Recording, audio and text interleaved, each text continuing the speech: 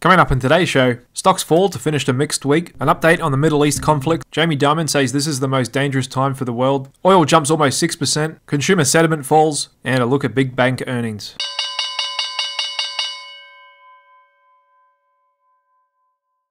Hey, what's up guys? Welcome back to the Click Capital Daily Market Show. On this Friday to finish out the week, and we got a bit of a change in things today, with tech actually leading the way down, with semis the weakest, and pretty much all mega cap tech coming off a bit. Did get a bounce back in those consumer staples that have been hit hard of late, and crude oil ripped higher today, which helped propel energy stocks higher. We saw a bit of a bounce in utilities as well. So stick with me, I'll get into all of that on the charts a bit later on. But first I'll get you up to date with everything that's happening out there. So just a bit of an update with what's happening with the Israel-Hamas war is Israel's looking set to go into the Gaza Strip and take full control. They've already issued warnings to civilians to evacuate, and it could be turning into a bit of a humanitarian mess over there. The United Nations trying to help establish a humanitarian corridor to allow supplies in and innocents to get out, as Israel is set on taking full control of the Gaza Strip and dropping the hammer on Hamas once and for all. And so the real wild card in all of this is if the other Islamic resistance group backed by Iran, Hezbollah, operating out of Lebanon on Israel's northern border, and they're much more bigger and powerful than Hamas. Some say they have the biggest non-state military group in the world, with tens of thousands of rockets that can hit anywhere in Israel. And if Hezbollah were to get involved in this, that would be a big game changer. And since we're already starting to see a little bit of fighting come out of Hezbollah and from other Palestinians in the West Bank, that could be why we're seeing oil shooting up a bit here today, as the market might be starting to get worried about that real possibility. And we've even got Russians, Putin, issuing warnings against an Israeli ground invasion of Gaza and appearing to try and play the role as a peacekeeper. But who knows what he really wants, as he's trying to get closer with Iran. And so hopefully Israel doesn't become the grounds for another proxy war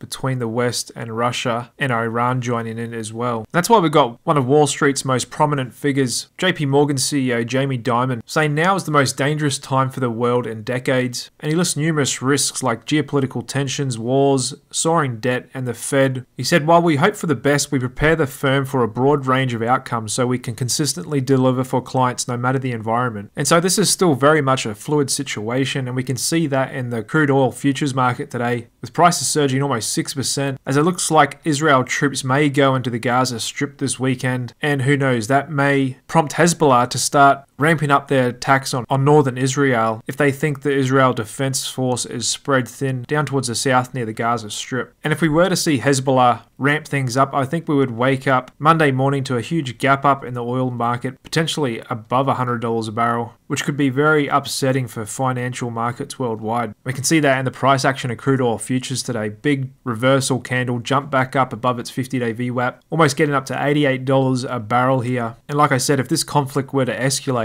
we'll be back to yearly highs in no time, above 95 a barrel. And normally with geopolitical events like this, much of the market will rush to treasuries as the flight to safety. However, we all know bonds have been getting smashed of late, with ripping yields, especially in long duration bonds. And that could be helping to make the shiny asset of gold a lot more appealing, as one of the very few places to seek refuge in a time of escalating conflict. And that's why we saw gold rip higher as well today. And that could also be the market pricing in a potential spilling over in the Middle East over the weekend into next week. And so even though we've got the dollar holding firm there at 106.40, look at that huge rip in gold today, on volume as well, finishing the week at 19.41 an ounce here. And like I've been saying for a few days, ever since we hit the short-term bottom, I think gold's got the potential to really develop some legs here. And who knows, over the next week or two, we could hit all-time highs above 2100 an ounce. Especially if the yields and the dollar came off, all the ingredients are there for gold to go on a strong run here. We had the Michigan Consumer Sentiment Survey come in today, a lot lower than expectations, showing the lowest reading in months, dropping to 63 from 68 last month, with consumer inflation expectations jumping to the highest level since May. And that'll be on the back of the price we're all paying for gas, in addition to food as well, not to mention the jumps in things like shelter and insurance. However, this is a time when the stock market normally makes a bottom and we move into that bullish seasonality. And with analysts expecting Q3 earnings to come in around break even before they go back to growth in Q4, the bulls are saying we could see stocks rally into the last stretch of the year. Also pointing to the Fed being likely done with interest rates. They're betting on that soft landing scenario, along with inflation continuing to move down overall. However, I'd say for that to really hold some ground, we'd need to see the price of oil come back. And we've yet to see the full effect of the Fed's hiking cycle play out throughout the economy, because we've already got bankruptcies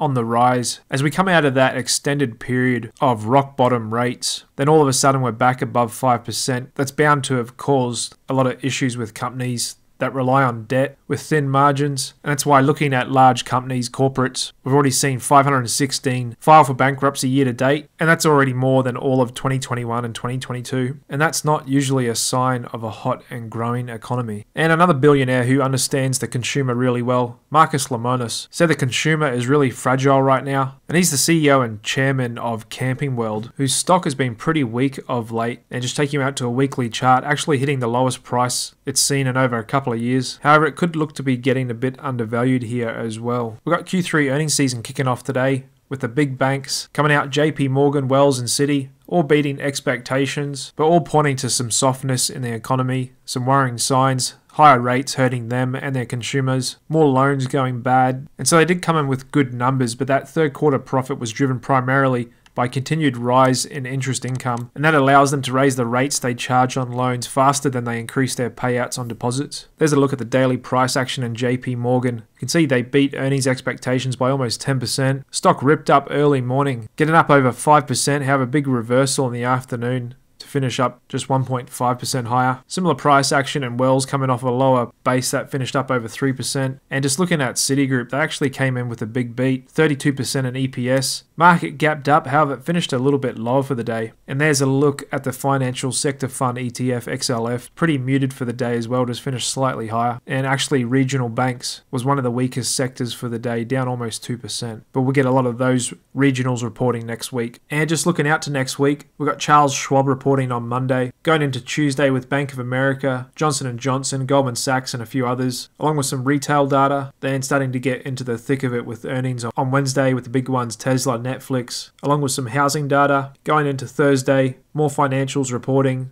along with weekly jobless claims. We'll get to hear from JPower, and then we'll be finishing out the week with earnings from American Express and a few others as well. And just looking at that economic data we've had, we can see China's PPI contracting 2.5% year over year. Their inflation rate sitting right at 0 year over year, still on the cusp of deflation, and their imports down 6.2% year over year, and another sign of weakness in their economy. Inflation data in France came in as expected, 4.9% year over year. Then there wasn't much else out to finish the week. Fed Fund futures slightly pulled back the probabilities the Fed will hike in December and January to around 27%. The Fear and Greed Index is still stuck in the fear zone, and corporate insight is still sitting on the sidelines in this market. And it was a busy day in options to finish out the week, coming in just under 44 million contracts, traded 51% of them calls. And so just looking at the S&P 500, we pulled back a little bit as expected, finishing at 43.27, close to that max pain level of 4,300 for option dealers. Dow Jones was a standout, actually finishing the day a little higher thanks to those banks, and it was the Nasdaq that led the way lower, finishing down more than 1.2%, and further weakness in small caps, the Russell coming back down to lows, and micro caps